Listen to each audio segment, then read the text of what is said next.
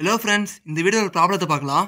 What mass of sodium chloride would be decomposed by 9.8 gram of sulfuric acid if 12 gram of sodium bisulfate and 2.75 gram of hydrogen chloride were produced in a reaction?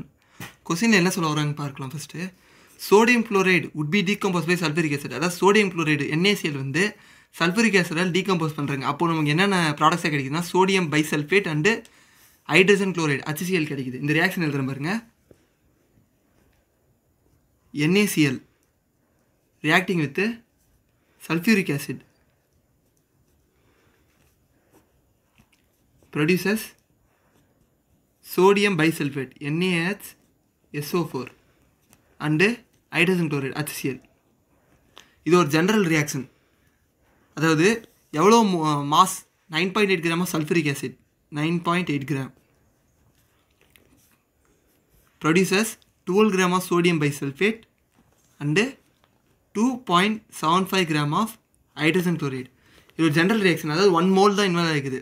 1 mole of NaCl reacts with 1 mole of sulfuric acid produces 1 mole of sodium bisulfate and 1 mole of HCl.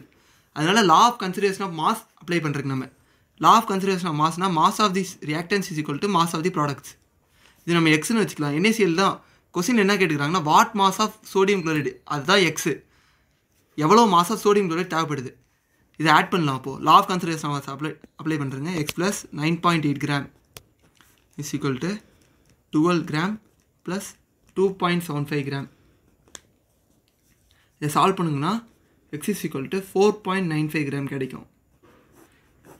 அதாவது law of conservation of mass apply பண்ணுறதுனால நமக்கு எவ்வளோ mass of sodium chloride இந்த X வந்து ஈஸியாக கண்டுபிடிச்சிடலாம்.